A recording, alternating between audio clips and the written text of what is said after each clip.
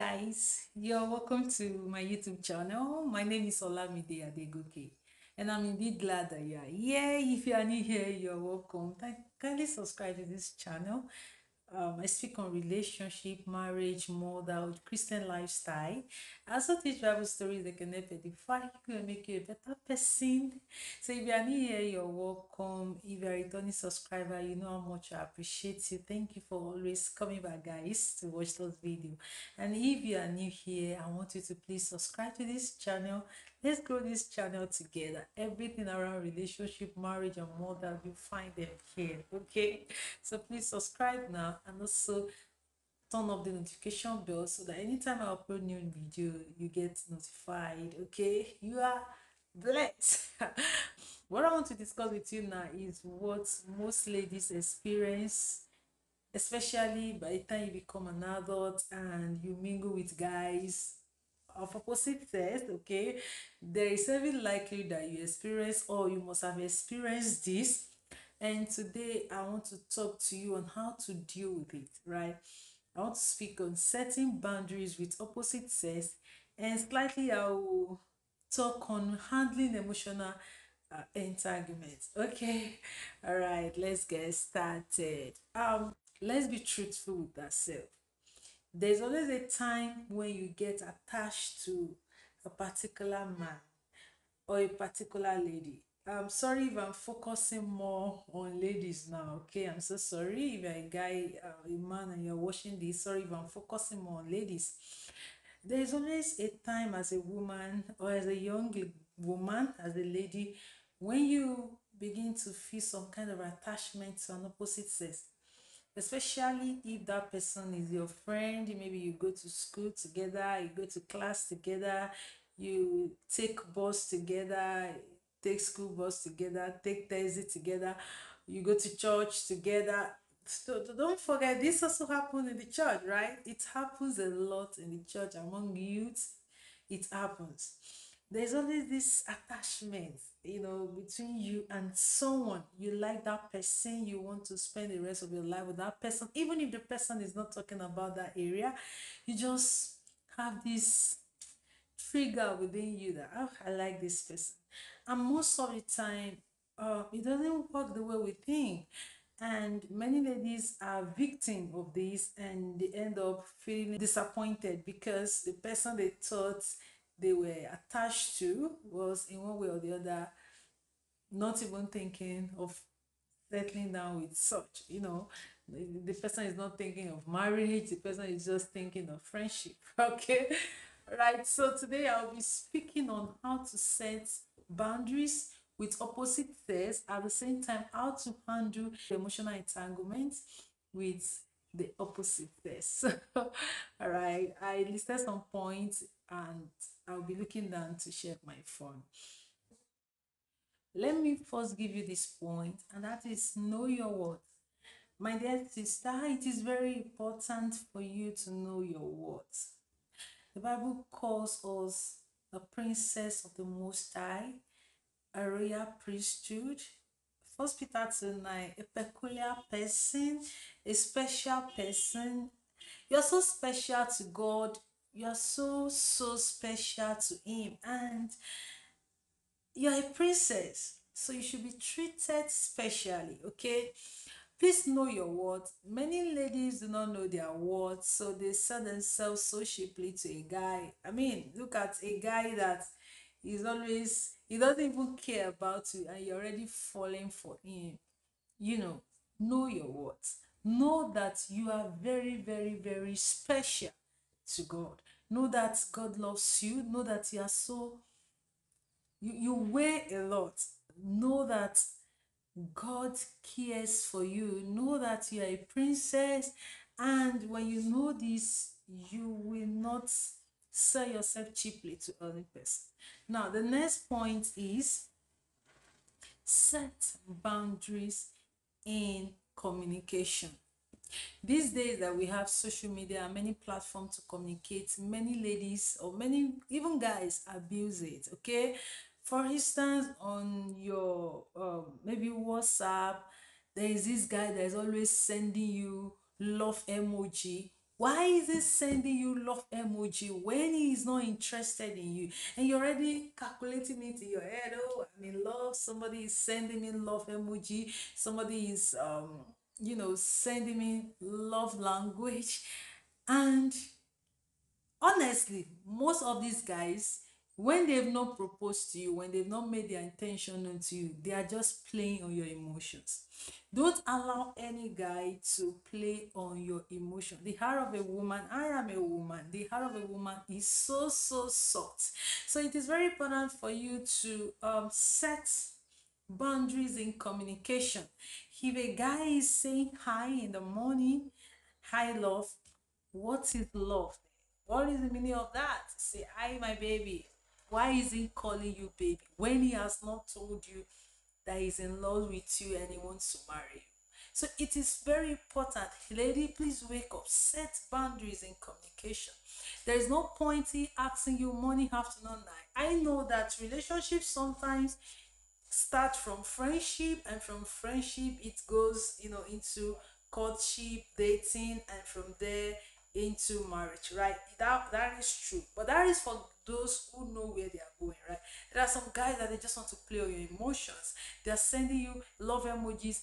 Don't forget that that same guy is also sending it to another lady, so he's not sending it only to you, right? So set boundaries in communication. Also, don't show your weakness to a man. Let me tell you, women, Bible will liken us to a weaker vessel, right? But that doesn't mean that you don't have any strength in you. That doesn't mean that you are not strong. That doesn't mean that you should be very, very weak emotionally, right? It's very true. Women, we are so soft. We can easily be deceived, right? But you must know your worth. You must know what you weigh. You must know your worth and set boundaries. Don't allow a guy to begin to talk. I have seen cases of people that they did not even propose to each other and they already found themselves having sex.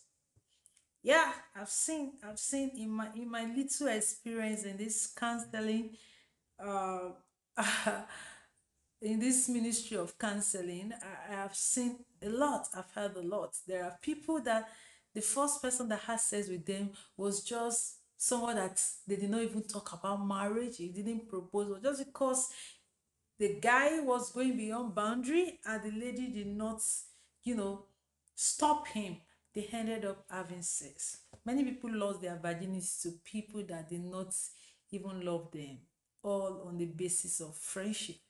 Please set boundaries. Another area that you should set boundaries is in the area of body contact. Oh my God, there are some women that when you see the way they care, you see the way they value their body, you see the kind of value that they place on their body, you know that they don't know their worth. That's just the summary, right? A guy is touching some sensitive part of your body and you are laughing, you are joking, you are smiling. Eventually, you will find yourself on the bed of fornication. Know your worth and set boundary. If he's already touching those areas, he's touching your breast, is one or the other, seducing you, caressing you, kissing you, and you are still there smiling, then you are already going beyond boundary.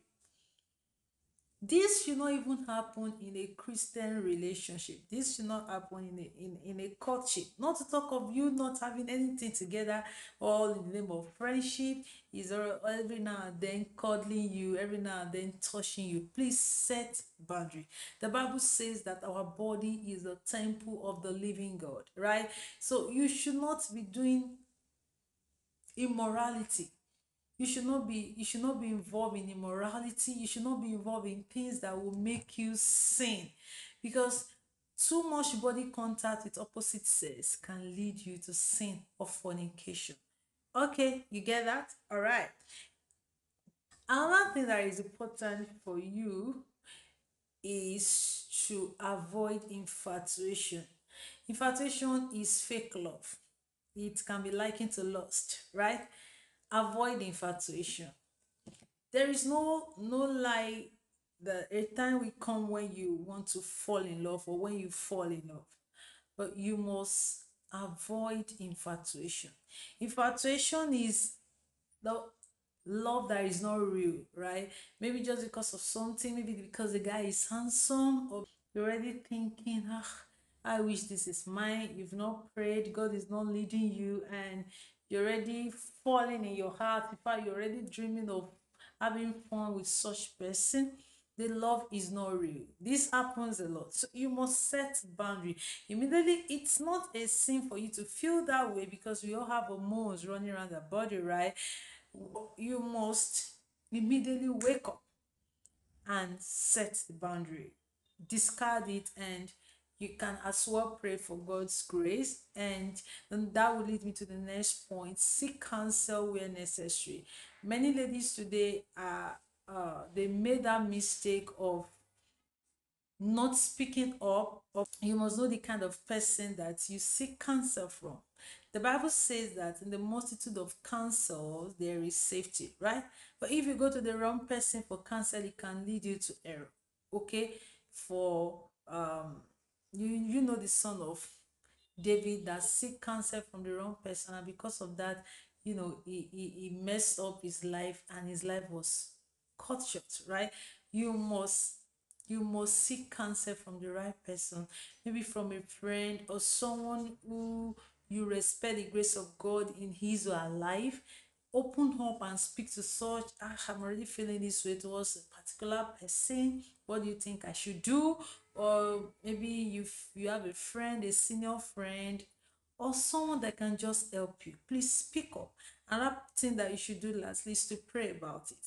Yeah, pray. The Bible says we should pray without ceasing, and we should pray about everything, you know, making our will known to him, making our needs known to him. You need to tell God, this is happening to me. I can see that a guy is passing his boundary, I don't know how to handle it.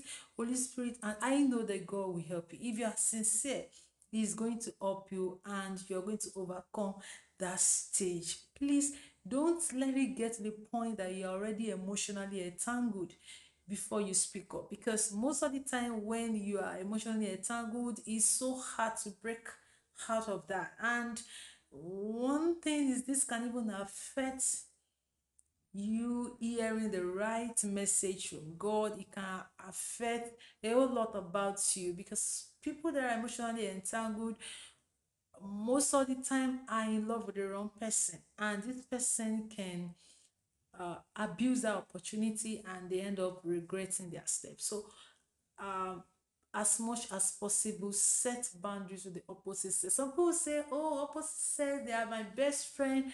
I have guys, I used to have male friends as male in opposite sex as my friend, but I can tell you point blank that it doesn't worth it. There are good people in your gender that can be good friend, right? Yes, you can have them as friend. Don't wait till one opposite girl, one guy mess up your heart before you now know you've already missed it. Please make friends with your gender. This will help you a lot. And please, if you're watching me, also be a friend to someone. Be a good friend to someone. A friend is someone you can trust.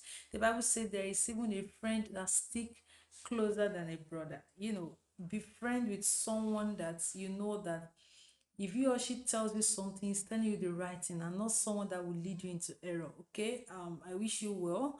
I wish you the best. I pray that God will help you and give you everything you need to overcome the temptations around you. All right. Please like this video again and share with someone. I will see you again.